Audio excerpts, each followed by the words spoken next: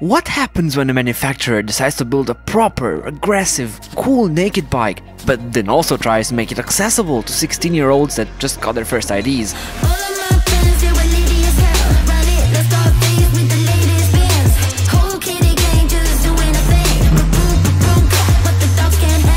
You get this. This is the Honda CB125R, and unfortunately there are some places where this bike really disappoints. Places like the engine, with the single cylinder unit shouting, making noise, but forgetting to accelerate at times. It also looks like a really high quality cafe racer inspired design from a 10-meter distance. Get any closer and you start to see plastic panel gaps bigger than a Tesla's. Then there is the sound. On idle it's okay, although on small throttle blips it sounds like it's choking on a carrot.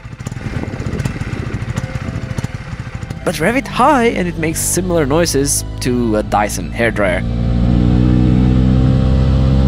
It tries to be its bigger brother, the 1000. It looks up to it and wants to get there, but it cuts so many corners. This is not a smaller CB1000. It's not even close.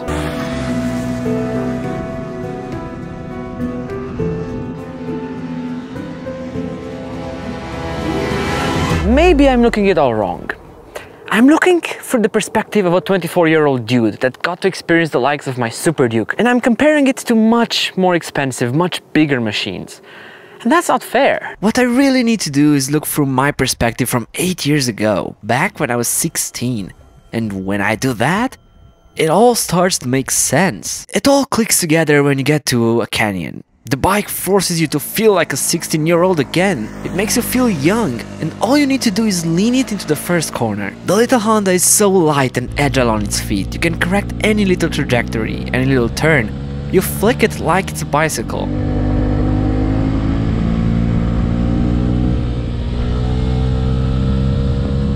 I'm not over-exaggerating. This does feel like a little push bike, but then it's way more stable than you expect. There is no sign of twitchiness. This is a teen that got straight A's on all his tests. You get to a corner and you brake. And you find out that most times, one finger is enough. Sure, they are not the most accurate brakes. They don't have the feel of Brembos, but they stop pretty well, and that's what really matters. When you think it can't get any better, it does.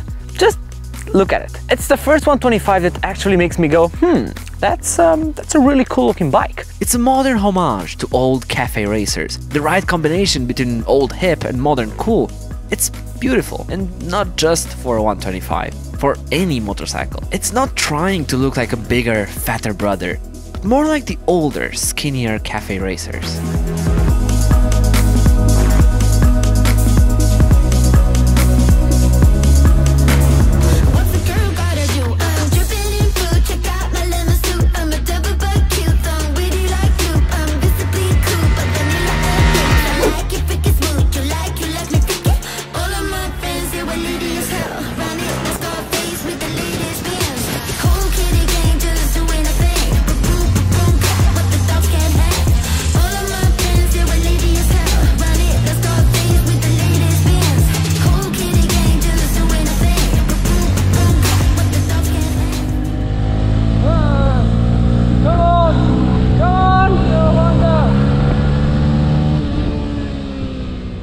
At the end of the day though, it's just a Honda. And Hondas these days are not the most exciting machines out there. They don't give you goosebumps just from looking at a poster. On the other hand, being a Honda means that reliability is a given. If these guys can't build reliable small engines, nobody can. And it's comfy. Maybe a little on the tall side, but it fits me perfectly. And it could even fit someone bigger, like an American. And the tech. Nothing fancy, nothing that you don't need, but everything that you do. From a fuel gauge, gear indicator, TFT display, ABS, it has all the essentials to help a beginner out. I mean, the Ducati Street Fighter doesn't have a fuel gauge, so you can say that this CB125 is better than a Ducati. Okay, so the 16-year-old me would love to have this. I would give my monthly Doritos allowance for this. But you know what? This younger me flashback might have changed the current 24-year-old version of myself as well. What if I was so stuck in a universe of horsepower and torque, a universe where you feather and fight with the throttle at all times, that I forgot what motorcycles are all about? What if I missed out?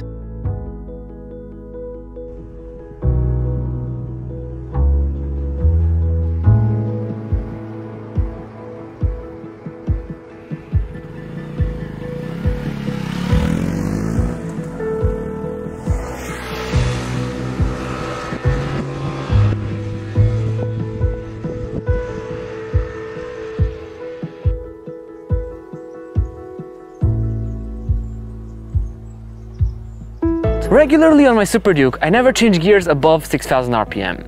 With this, I never change it below. It's such a breath of fresh air to be able to keep the throttle pinned wide open on a twisty road. It reminds me what motorcycling is all about. Following the curves, leaning into turns, hitting the red line. I feel like Rossi without being a street Rossi. I can hoon around and still be safe, and I enjoy every second of it.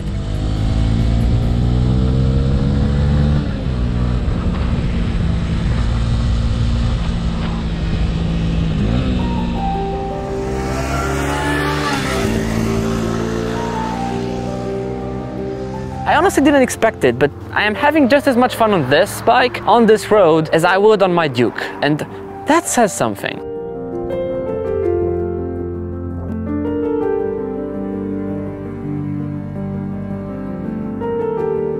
The little CB125R has some flaws, sure, but it ticks all the important boxes. If you're 16, this is a killer machine. And if you're not, if you're past the point where you start doing your taxes, it's a way to get you back down to earth. To enjoy the simple things, because life isn't about what bike you ride, but where and with who you do. And for that, I have to say, I love this little thing.